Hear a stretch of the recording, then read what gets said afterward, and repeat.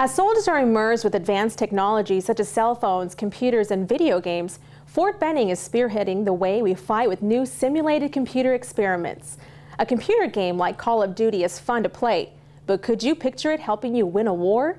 Well, that's the Army's goal with the new simulated computer experiment. Nicole Bateman has the story. The Maneuver Battle Lab took part in Combined Arms Maneuver Wide Area Security, or CAMWAS, which is a simulated war game where over 10 posts, all networked to the same virtual battlefield, brought in their individual expertise of armor, infantry, and air support to test out future military tactics. We're looking at how the Army will be formed in the year 2018. This computer simulation incorporated every aspect of a war, including real people deciding what soldiers do, and real enemies fighting against them.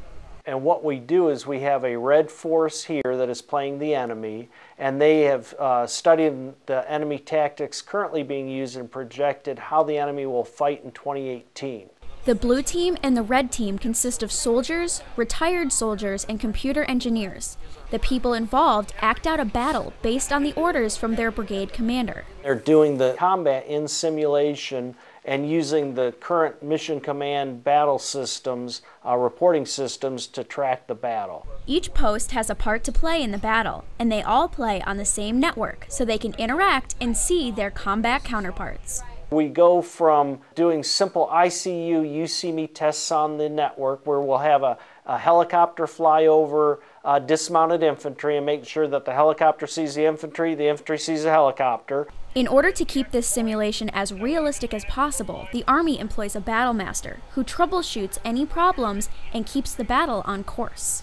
My job is to keep the good guys in a state where they can keep the red guys at a defeat or disadvantage. This simulation is being conducted to formulate the Army concept for 2018. Only in the virtual world would thousands of soldiers be used on such a large scale.